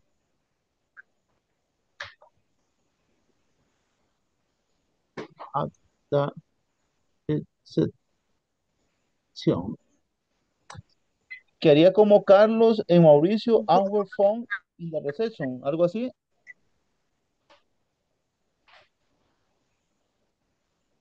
Deletreen una palabra, por si, perdón. Sí. Meeting take. Sí. Entonces Ok. eso sería. Entonces, hay, y aquí no hay negativo. No hay No, dos. este creo que sería. Entonces aquí sí es el verbo. Ajá. I, Take, creo que es el verbo. Take, ajá. ajá. I I take take. every day notice in the meeting. Meeting in the, no. No, Vamos a dice. ver. I take, In I the take, meeting? No. I take, ajá. I take. Pero ¿qué va a tomar? ¿Qué va a tomar? Oh, notas. Not Exactly. every day. Every day va al final. Meeting. I take notes in the meeting every day. Exactly. I take notes. No. Meeting in the meeting every day. Exactly. In the meeting every day. Okay. All right, you're missing the last one, right? Okay. Carlos. ¿Le dicta la otra o la? Yes, please. AT ¿Sí? de recepción. Sí. ¿De? Recepción. Section. Ajá. CEP. Receptions. Ajá. Receptionist. Sí. O reception. Recepción. Okay. Reception. At the reception. Carlos en Mauricio. Carlos and Mauricio. On. ¿Cómo se pronuncia la última? Answer. Answer. Answer. Ajá. Answer. Answer. Ok. Carlos and Mauricio. Answer creo que sería el verbo. Correct. ¿Y qué significa? Ok. Supongamos que ahorita yo tengo mi teléfono acá, ok. Y yo vengo y le marco su número. And I'm calling you, Crisia. ¿Qué va a hacer usted cuando escuche mi llamada? Responder. No. Exactly. Responder. Ajá. All right, very good. Thank you, Natalie. Ahí Natalie también me había Mandado. Carlos and Mauricio answer at the Reception phone, preferido.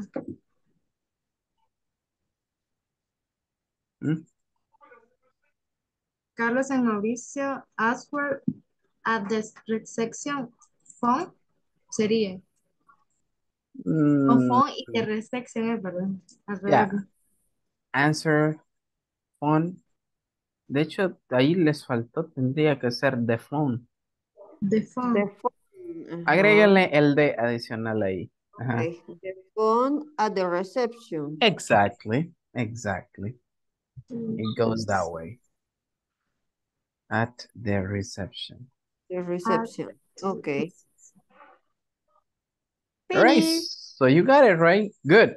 Ahora, Yes. vámonos a la sala principal entonces y vamos a revisarlas antes de irnos, ¿ok? Okay. Okay. Very good. Okay. See you there, guys.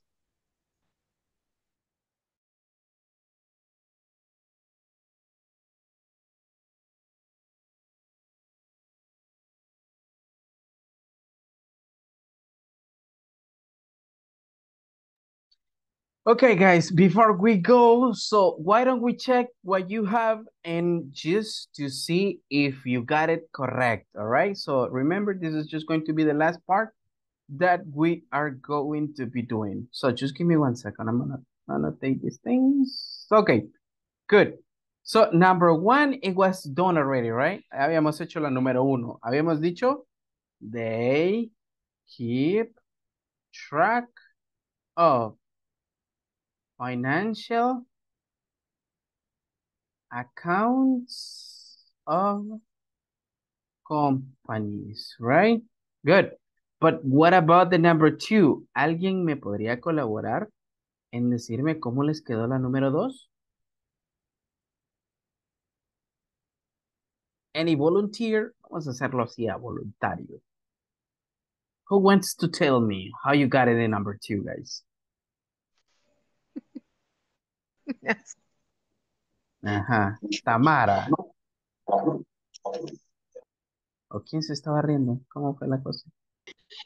Sí, yo me asusté cuando regresamos a la clase. Guay. ¿Por qué se asustó usted? No sé, sonó fuerte, me asusté. Sorry. Ok, good. Pero bueno, para que se le pase el susto, deme la número 2, ¿cómo le quedó? La número 2 me quedó we don't advertise on internet the company. Vamos a hacerle un pequeño cambiecito. We don't advertise the company on internet. Like this. Internet. Okay? Okay. Just a little move Okay. there. We don't advertise the company on internet. No patrocina. Bueno, no promovemos la compañía en internet, right? Good. That's what it is. Ahora bien, Tamara, escoja a uno de sus compañeros para que me ayude a leer la número 3. Crisia. Crisia. Okay, Crisia. Read number 3 for me.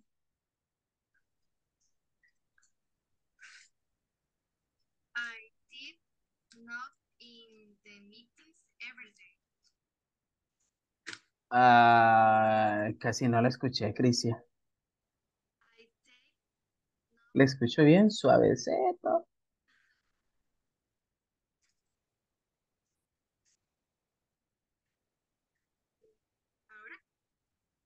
Lo mismo. ¿Y ahora?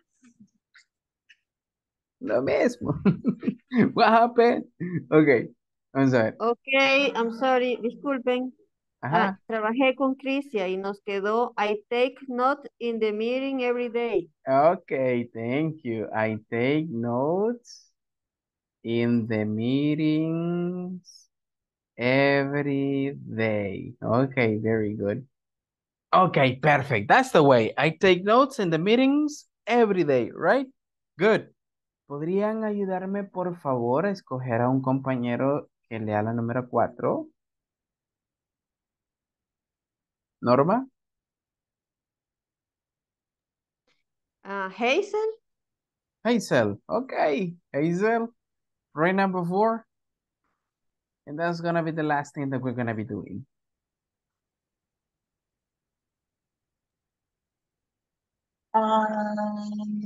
Carlos y Mauricio.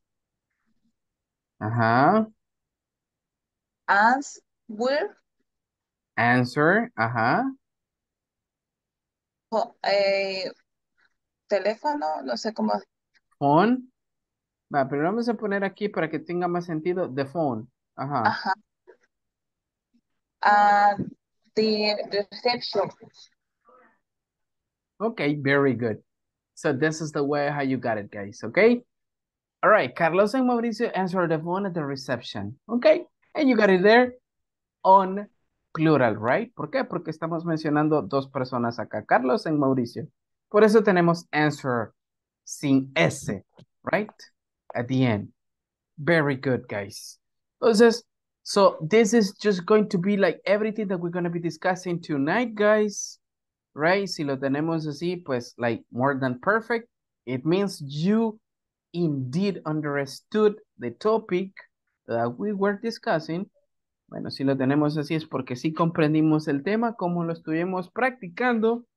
Y la próxima semana que hoy continuaríamos entonces con es parte de este tema, right? Y el inicio del siguiente. Recuerden que pues básicamente ya tenemos estos 4 días que nos restan de la semana de vacación y bueno, volveríamos a las clases el próximo lunes, ¿ok? Entonces voy a pasar asistencia y desde ya, para los que pues no van a trabajar toda la semana y ya están de vacaciones, felices vacaciones, right? Y para los que no van a tener vacaciones como yo, ni modo. Vamos a ser recompensados con al final de mes, right? Okay, there you go, guys. So I'm just gonna go and pass the attendance list, and that's gonna be everything that we're gonna be discussing, okay? Give me 1 second, guys. Darling Jasmine.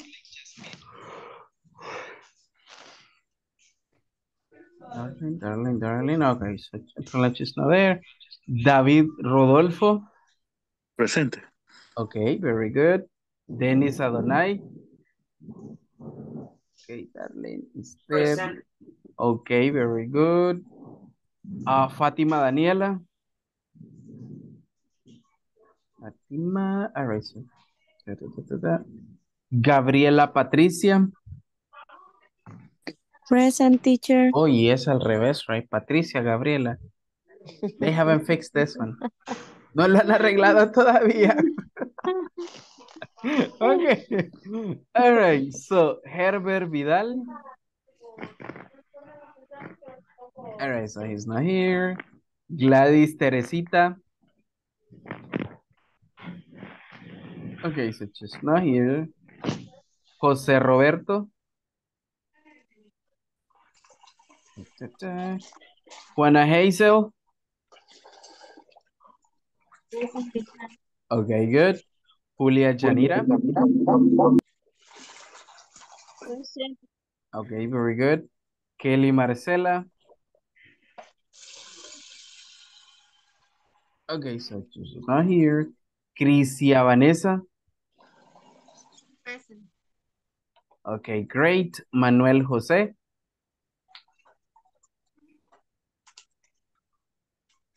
Where is Manuel? Ah, yeah, he's there, but he got the microphone off. Marvin Noved.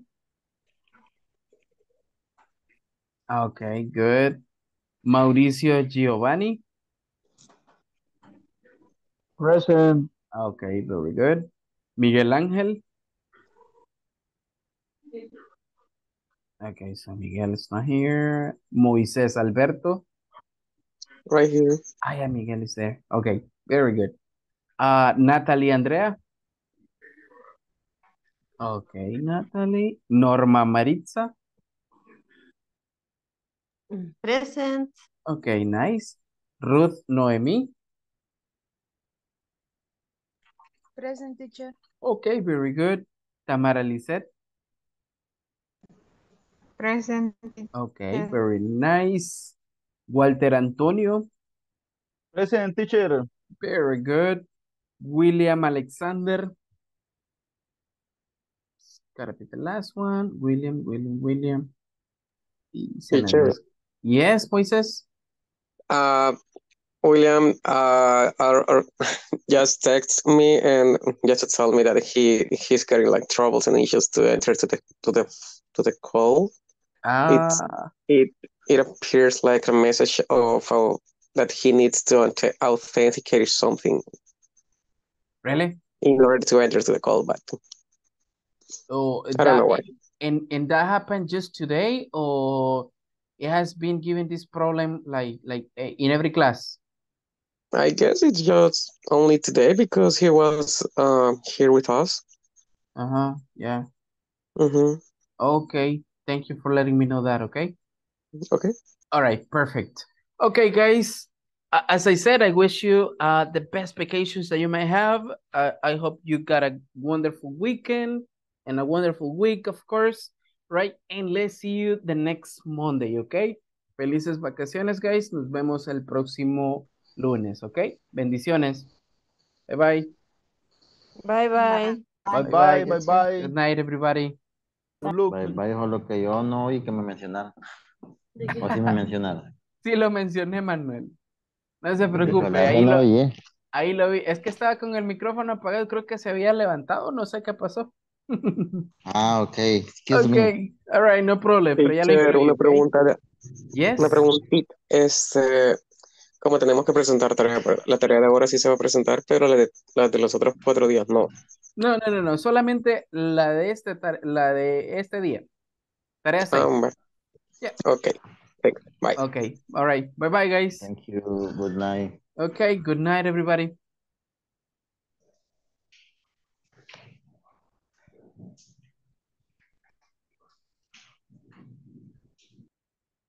Okay, so basically we have ended up with this class, right? So the topic was understood, right? Let's remember that the topic it was the uses of positive and negative statements using the simple present. And in this case, we were explaining how to create positive sentences and obviously negative statements using the auxiliary verbs do and does in third person. So let's see you guys in another video conference. Bye-bye.